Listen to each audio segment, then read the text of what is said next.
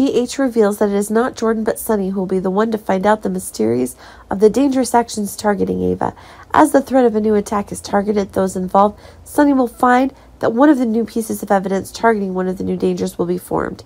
Sonny learns that it is someone whose grudges and interests are held by Ava who will have the strongest motives for what Ava is going through. Of course, with Sonny's authority and duty, it can be realized that he himself is realizing that Sonny is in need of a mission to stop this madness as quickly as possible. Sonny's never been able to trust the way the police work on PC, which is making an investigation that Sonny will be conducted in the most silent way. Sonny is circling the people of the Cassandine family, and that's making everything Sonny can do more and more of those surprising new discoveries to serious things. Sonny is taking actions criticizing the delay that Jordan is making, but the truth is that Sonny is increasingly trying to distract the public to ensure that his actions will not be known to anyone.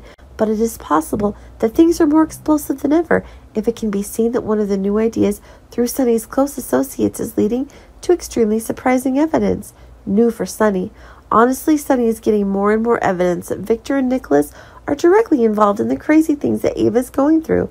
Sonny is suspecting that Victor was able to control Drew Victor through the trump card that Peter passed, and that is why Drew attacked Ava without Drew knowing it. Sonny is really worried if Victor will continue to use this strategy card to get in more trouble, and maybe Sonny will have to stop this madness again, like Jason did before.